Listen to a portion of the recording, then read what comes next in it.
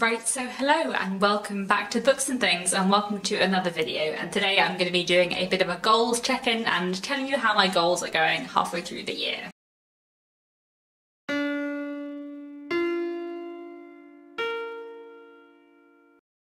So in general, I like to make these kind of goals check-in videos every 3 months. So I did one at the end of March, and now I'm doing one at the end of June, letting you know how my reading goals have been going in April, May and June, which is mediumly and not wonderfully, but that's fine, that's fine. So I have a few like general bigger reading goals that go throughout the year, and I also have like a monthly checklist, which I will go through later and show you how I've been getting on with that. So to begin with my like numbers goal, my reading challenge for the year on Goodreads. For 2021, I set my Goodreads goal at 100 books, but I also had a personal goal of reading 150 books. The reason for these two different numbers is because I work in publishing, so I read a lot of books for work, which I like count on my own personal list, but they're not out yet, so I don't count on Goodreads. So 100 on Goodreads, 150 total, and I said I didn't want to read more than 200 books because I felt like sometimes in 2020 I was focusing on like the quantity of books rather than the quality of books. So at this point, at the end of June, halfway through the year, Goodreads thinks I have read 75 books,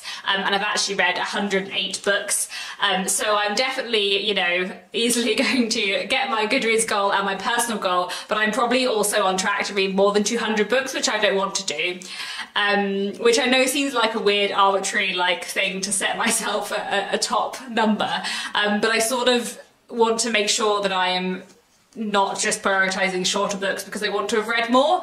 Saying that, there are just so many books I want to read. I think, to be honest, life is getting a bit busier at the moment, and I started a new job a couple of months ago, so I think probably my reading is slowing down a little bit, and I probably won't actually end up reaching 200 books, so maybe I will do fine and read like 180, 190 and be very happy, so we will see.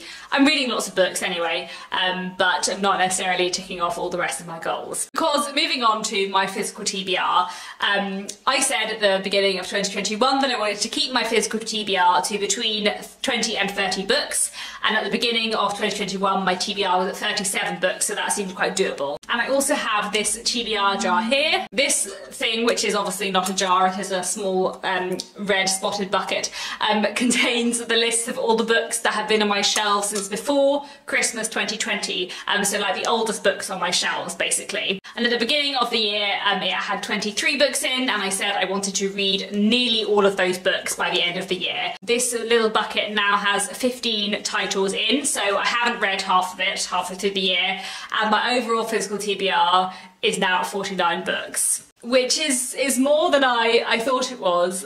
I thought there were like 30 still, and then I counted them and there are 49, which I think is partly because it was my birthday in May and I got some more books, and also because I bought quite a lot of books for the 1900 to 1950 readathon that were published between 1900 and 1950, and then I just didn't get nearly so much read as I was sort of hoping I would, especially of the books that I physically owned. So I've got quite a lot of books that I kind of bought for that readathon and then didn't read for that readathon. I probably also have been like allowing myself to buy more books than I usually would, which is also sort of something I did want to do, and I think I said in my reading goals I wanted to do more like targeted book buying and buy books that I really want to read, and accept more review copies, so I'm reading more like front list new releases and stuff like that. So that's all kind of part of the reason why, but my TBR has got a little bit out of control.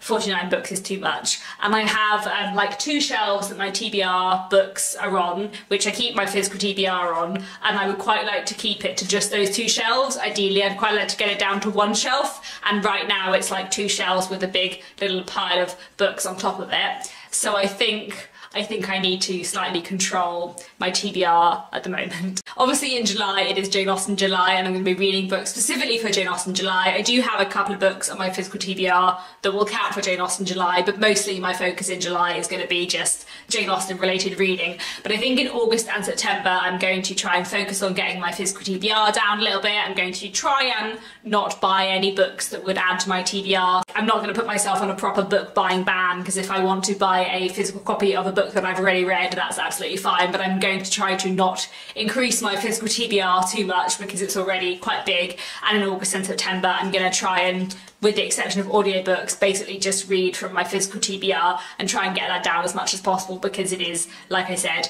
just a bit too much at the moment. Another goal I had for 2021 was to work through my long-term Victorian literature TBR, which I think has 19 or 20 books on, and I've read 2 of them so far this year, so I'm not doing very well on that goal at all. Partly because there have just been lots of other reading projects that I've had in the first half of the year, you know, the 1900-1950 readathon, and I was also reading along with the Walter Scott Prize, which I read a lot of historical fiction for, and I've also been doing the Bronte Project, which is hosted by Marissa from Blatantly Bookish, and I've been rereading quite a lot of Bronte novels, but I was reading them in place of reading new Victorian books in a way. So I think hopefully in the second half of the year I'll get through more of my Victorian reads that I want to get to. I think my plan this Victober is maybe to not reread anything and to just read entirely new books, new to me books that I haven't read before. So I'm not doing very well on that goal, but there we go. I am, however, doing much better on my reading goal to read more new releases in 2021. So far out of the 75 books that I've read that aren't for work, 23 of them were published in the last 2 years, which is quite good for me and quite nice. I think that's quite a good like ratio of like a third of the stuff I'm reading to be new releases or relatively new releases. I think this is partly up from where it would usually be, because I've been reading stuff for the Walter Scott Prize, all of which are obviously new releases because they're longlisted for a prize, but it has been nice to read some newer books that have just come out, and I have also read a couple of like very new releases like the moment they've come out, like Clara and the Sun by Kazuo Ishiguro, and The Kingdoms by Natasha Pulley, and Transcendent Kingdom by Yaa Gyasi. These are all new releases that I was really excited to read, and I'm glad I have managed to read them quite soon after they'd come out, because that kind of was really nice to get involved with that and to read them. So I'm feeling positive about the new releases I've been reading, even if it does mean that I have been neglecting my physical TBR a little bit too. And now let's move on to the monthly reading prompts. As you can see, there is a lot less ticked off than I often have ticked off for April, May and June. Well, not for April. April is very good and ticks on everything. May is obviously a weird month because I was doing the 1900 to 1950 readathon, so there's lots of ticks on 2 prompts, and the rest of the prompts are a little bit more empty. And then June, I just didn't manage to read as much as I usually read. Not sure whether or not I would say I had a reading slump, but I feel like I had the closest I've ever had to a reading slump, where like in the first half of June I read 2 books physically, one of which was 100 pages and one of which was 200 pages. And usually in 2 weeks I would read like 4 or 5 books, I would say, especially if they were that short I would read more, but I was just struggling to concentrate and kind of getting through those slowly. So June was just a bit of a slower reading month for me, which is fine. And towards the end of the month I read some wonderful things. It really got me back into the mood for reading, and I'm hopeful that Jane Austen July as well, with all the Jane Austen related reads, will be really enjoyable too. But June was just a slightly quieter month, so you know, less goals ticked off, and that's fine. Anyway, let me tell you about what I have read for my monthly prompts every month. When it comes to Victorian classics, in April I reread Agnes Grey by Anne Bronte, which I really enjoyed, and I also read The Story of a Modern Woman by Ella Hepworth Dixon. In May I didn't read any Victorian literature because I was focusing on books published between 1900 and 1950, and then in June I reread The Tenant of Wildfell Hall by Anne Bronte, again for the Bronte Project, like my reread of Agnes Grey, and I just really loved it. I'd forgotten quite how much I love that novel. When it comes to British non-Victorian classics, I read quite a lot in the last couple of months. In April I read The Good Soldier by Ford Madox Ford and More About Paddington by Michael Bond. In May I read a poetry collection called Poets from the Front, Despised and Rejected by Rose Albertini, The Enchanted April by Elizabeth von Arnim, Whose Body by Dorothy L. Sayers, Brave New Worlds by Aldous Huxley, Put Out More Flags by Evelyn Waugh, Animal Farm by George Orwell, Crooked House by Agatha Christie, and A Bear Called Paddington by Michael Bond. Lots and lots and lots of early 20th century British classics there, but there we go.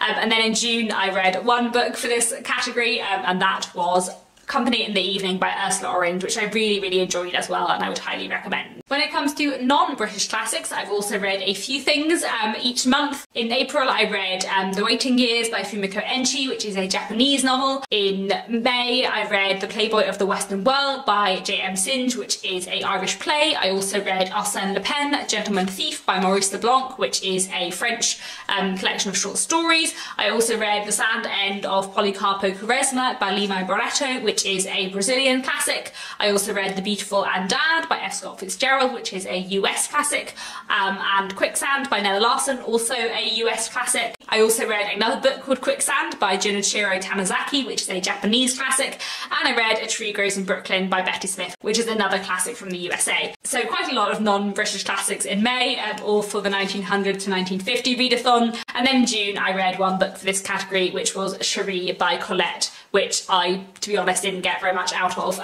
One of the books that I read in what may have been a reading slump. So I have been reading quite a lot of non-British classics. However, my efforts to read more Japanese, French and Brazilian classics this year are going mediumly. I have read more Japanese and French classics. I've read one Brazilian classic. I have one other on my shelf which I'd like to read later this year, and I would like to try and pick up a couple more as well.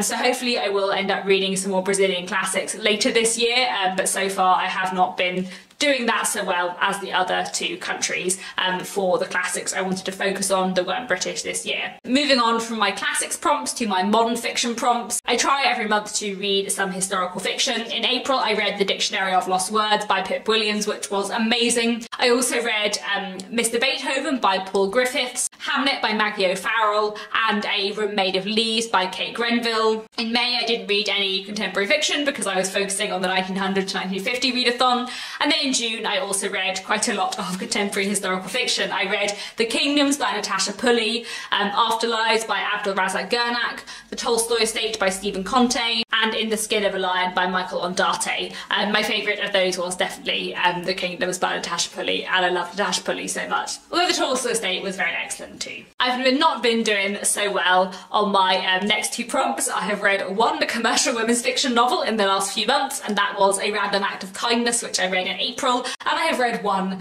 crime thriller in the last few months, and that was The Family Upstairs by Lisa Jewell, which I also read in April and loved. It was very excellent actually. Can't wait to read more by Lisa Jewell in the future.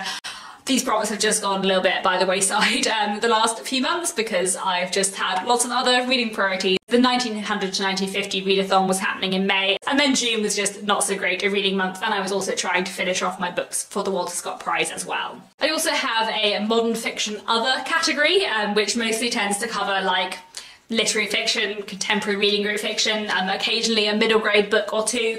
In April I read Disgrace by J.M. Coetzee, Clara and the Sun by Kazuo Ishiguro, and Stay With Me by Ayobami Adebayo. I really enjoyed Clara and the Sun and Stay With Me, and I really rather hated Disgrace, but there we go.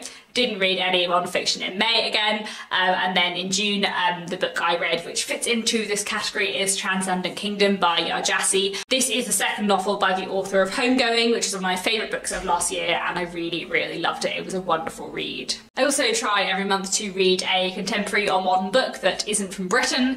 Obviously again didn't read anything for this in May because of the 1900 to 1950 readathon where I wasn't reading any modern literature, but in April I read Disgrace, which is by a South African writer, Stay With Me, which is by a Nigerian writer, and A Room Made of Leaves and The Dictionary of Lost Words are both by Australian writers. And then from the books I read in June, Afterlives is by a Tanzanian and British writer, The Tolstoy Estate was by an Australian writer, Transcendent Kingdom is by a Ghanaian American writer, and then In the Skin of a Lion is by a Sri Lankan Canadian writer. When I'm giving two countries, that's like the country the author was born in and the country they live in now. I also try every month to read something that is not a novel, so in April I read a non-fiction book which is Thinking About It Only Makes It Worse by David Mitchell, who's a comedian. I listened to this on audiobook and really enjoyed it. And then in May I read a play, The Playboy of the Western World, which I've already mentioned.